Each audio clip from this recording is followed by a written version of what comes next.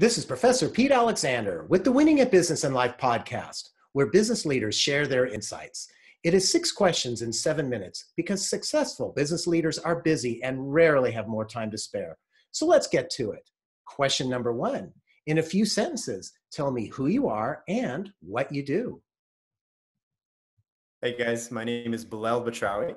I'm running a community on Bravado called Death to Fluff for salespeople, trying to build a tribe and community of like-minded individuals that want to see progression in sales from the broken model we see today that's leaving a lot of sellers behind. Belal, it's great to have you on the show. Question number 2. What's the best thing about working in your industry? Sales is the highest paying job in the world when it's right. And there's no better feeling than winning. I mean, it's tremendous. And when winning comes with helping others, I mean, that's the best combination. So when the lock, the combination of the lock falls together, it's an incredible thing to happen. I like that metaphor of the combination lock.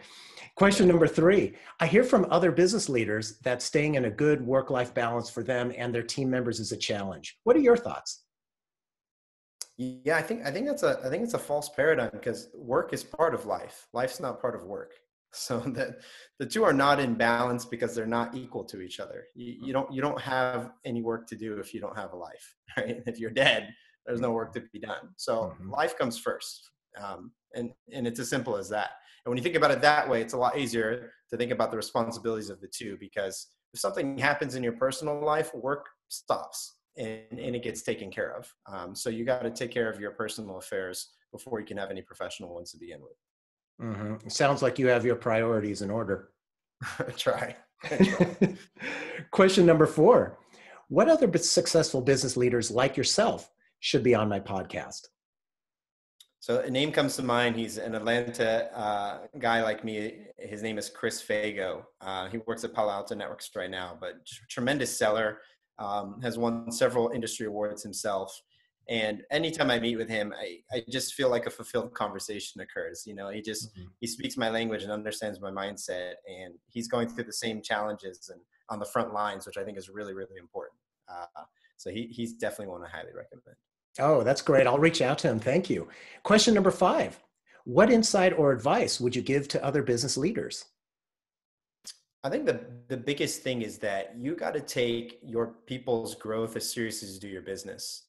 To expect a company to grow 100 or 200% year over year, but apply the same skill set people had last year to the new 200% growth company makes no sense at all. They have to level up just as equally as your business. And anybody that loses sight of that loses sustainable growth.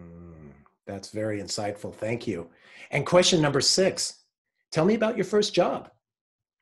I was an SDR for a company called TriNet, and it was pretty amazing. I was very, very fortunate that I had an incredible manager at the time who eventually became the executive director of inside sales.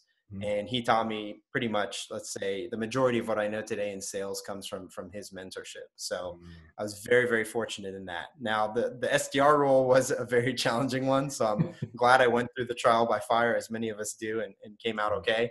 But that was my first role. And I got to see the value of having a good manager in one's career. Yeah, a good manager makes all the difference, doesn't it? Huge difference. Huge difference. It does. Belal, thank you for being on the show. How can people find you? So you can find me at Bravado.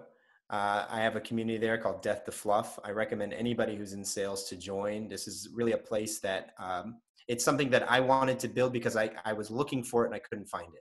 I wanted a place where I can connect with fellow sellers and just talk privately one-on-one about the real issues that we're facing, whether that's people gaming our commission, whether that's dealing with an executive team that micromanages you, whatever it might be. We've all had these experiences in the past. It's really important to know that A, you're not crazy for thinking some of these things are wrong, and B, you're not alone. And this is the place to find that.